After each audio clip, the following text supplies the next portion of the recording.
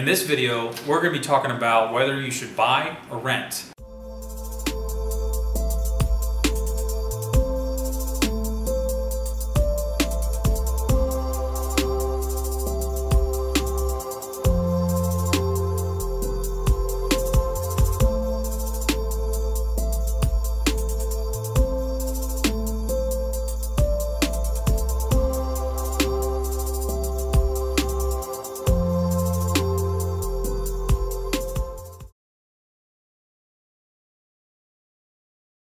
So let's begin.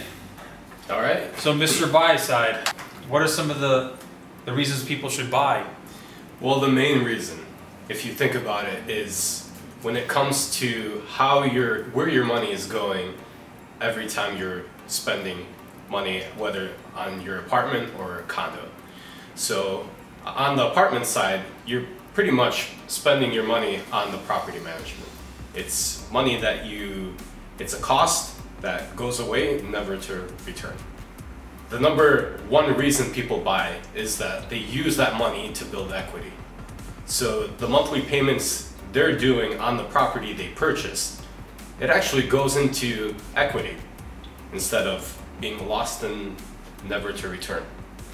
That's a fair point. That's a fair point, but I counter that by saying that when you buy a home, your mortgage, usually the first couple of, well, not the first couple of payments, but first couple of years of payments, you're paying more towards the interest side of the payment versus paying down the principal of the loan. And in essence, if you are buying a property for a short period of time, you're still kind of throwing money away paying interest. So in essence, if you end up moving, in year 3 or 4 of owning your property, you have essentially done the same thing as renting because you've only made payments on interest primarily. You've built your credit score. You have done that, but that's kind of that's a point. Like the point that you made is a true point, but I feel like that's more of a long-term thing and not a short-term thing when you're buying a home. Correct.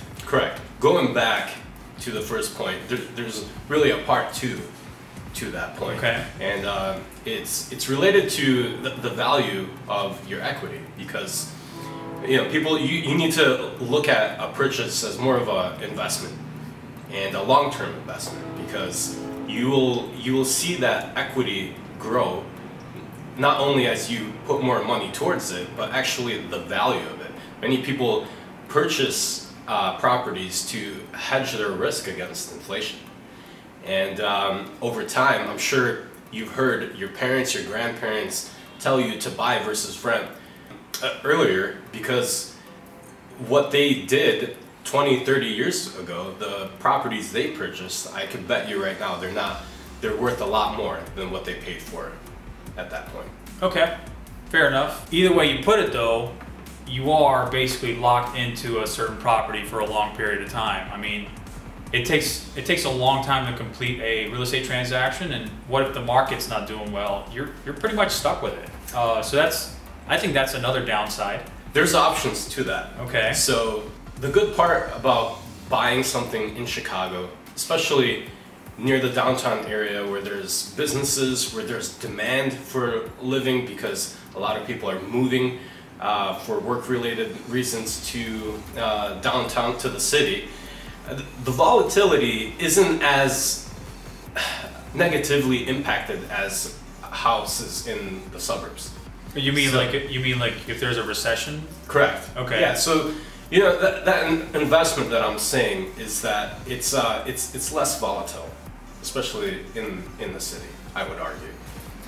So going back to your point on holding on to a property and wanting to sell it and having it for more than you would like, there's options. I mean, you could treat it as an investment, because you could convert that into a rental property and rent it out to tenants, okay, and then have those mortgage payments covered by your tenants.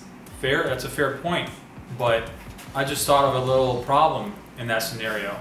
What would that be? So there's two problems actually. The first one is, managing a renter is, it's hard work.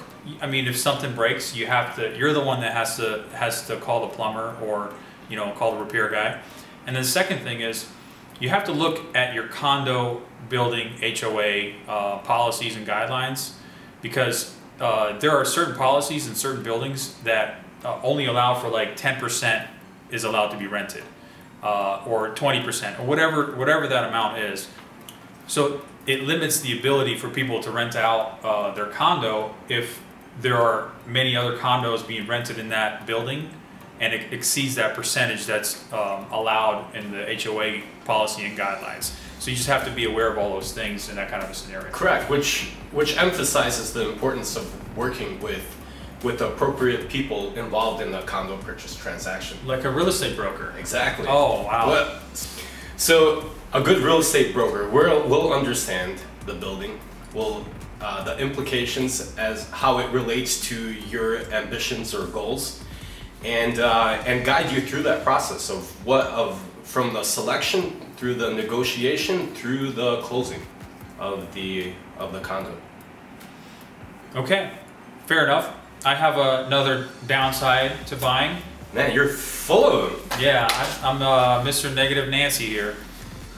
So, you know, a real estate purchase transaction does require a down payment, okay? And given the certain regulations in the banking industry, you know, down payments can be anywhere between 20%.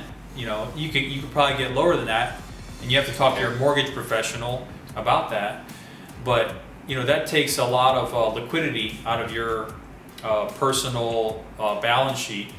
And you know, what if you have to sell stocks that you're losing money on in order to buy this home? Or you know, what if you want to have a cash pile for a rainy day and you don't want a big down payment on a $400,000 property? You know, a 20% down payment's 80 grand. So I know you like how I did the math in my head there. That was quick. Yeah, and but it's, you know, it does take a chunk out of your personal liquidity, and you know, that is I think kind of a downside. It is, but going back, every transaction is unique. Every person's situation is unique. Every person's goals and ambitions is unique. So you're not going to buy something that's going to put a serious dent into your bank account. Professionals, licensed professionals, guide you through what you can and cannot do. And they also, good professionals will highlight any risks involved, anything that you need to consider before signing those papers. Now, we put in a lot of time to make these videos, so we hope you enjoy them. If you do, please give us a thumbs up, and follow us on Facebook or on YouTube. You can subscribe to us. Or if you are looking to make a real estate transaction, whether you're renting, buying, or if you're relocating out of Chicago, Arson, what should you do? Give us a call. Give us a call. There's no charge. There's no broker fee involved for buyers or tenants. Yeah. Or do we do email too? Can they send us an email? Or a fax. They could give us a fax. Yeah. And do we have a pager? No. Actually, I got rid of my pager a week ago. I found out no one's using it these days, so we're upgrading. Yeah, we're upgrading our technology.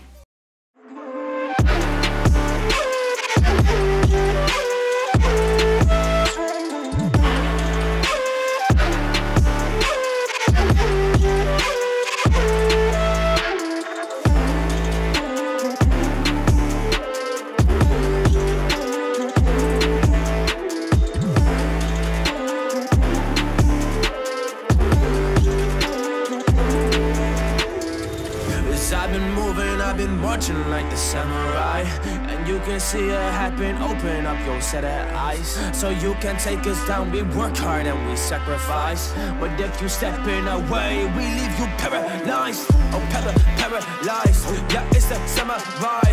We take you down.